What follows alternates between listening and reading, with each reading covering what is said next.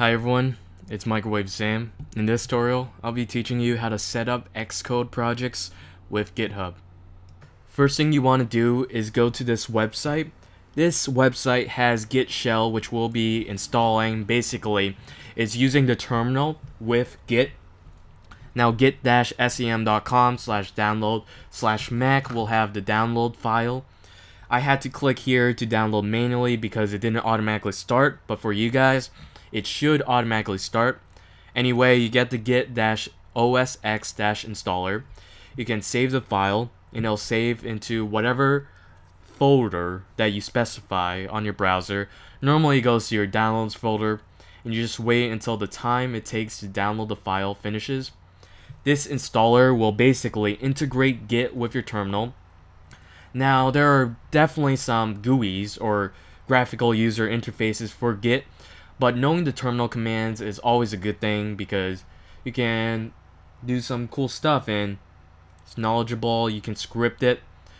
And now afterwards, you open the file and you have this PKG file that you double click and open. But sometimes it can't be opened because it's unidentified, so you search on your Spotlight, Security, and Privacy. And you click on that. At the bottom, you can open anyway the PKG file that was blocked originally. And you run the installation, continue, you install, and you hit next afterwards. But sometimes there's a prompt for a password, and you type in your password and install the software. You close it up. If you open your terminal, since Git is now integrated with your terminal, you will not see any difference, but rest assured that it is installed. Git will be integrated with your terminal. Now, if you go to github.com or any website that has Git, you can sign into your username and password or sign up and create a new account. We will now be creating a new repository by the plus symbol at the top right, a new repo. And we'll create one so that we can host our Xcode project on GitHub. Now, repository name, you just do iOSGithub. In description, you can name it whatever you want, iOSGithub tutorial. And you want to initialize this repository with a README and add a gitignore, search for Objective-C and click on it, and create the new repository. Gitignore will ignore some Objective-C language and files that you do not need under the repo. And you just create it and it creates the GitHub repository. Now, if you search on your App Store, you will need Xcode. Xcode is a program that allows you to create Mac, iPhone, and iPad applications. And you might already have installed, but if you don't, you want to download and install that. I will open up Xcode and create a new Xcode project. Normally, I deal with iOS applications, so I'll click on that and click on Empty Application and hit Next. You can name it whatever you want, but I would suggest you to name it the name of your GitHub repo just for consistency. Hit Next and make sure the check on Create Git Repository is checked and you create the project. Now say Create Local Git Repository. Now we want to go to our terminal and we want to cd space documents / the name of our folder, which is iOSGithub. And then you press enter. If you're not familiar with terminal commands, cd is change directory, and you need to specify the directory of your project. You want it to be inside the folder. Now, if you hit and type in git init, it will say reinitialize the GitHub repository or the Git repository because you're basically starting Git. You're initializing it. And now you want to provide connection between your local repo, your local files, and the file on the GitHub website. You do that by git remote add origin. Origin is the name of the connection, basically. And you provide that link. I normally, one thing that will be different is the username will be different for you guys.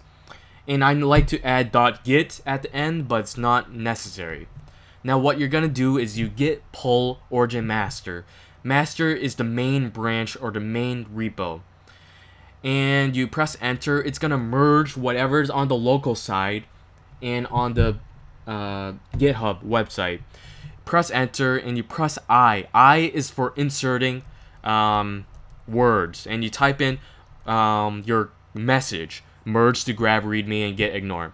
You press the escape button on the top left and then :X to save it, and then press enter. That was a little bit Vim command. You might have to go over that a little bit. But what basically happened was we're merging. We typed in a message using I because we're inserting a message.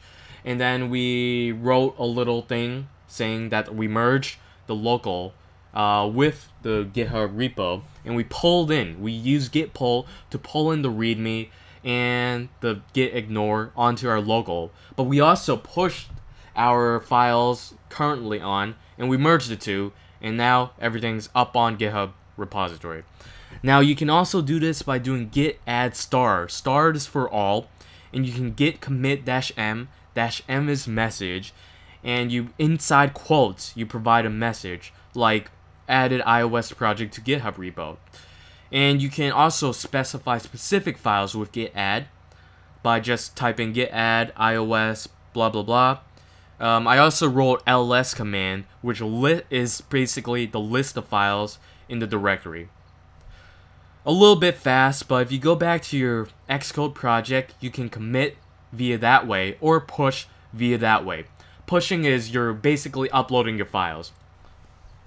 Now, the thing that's useful for Xcode, and if we refresh the GitHub website on that directory, we see that everything's uploaded with the initial commit.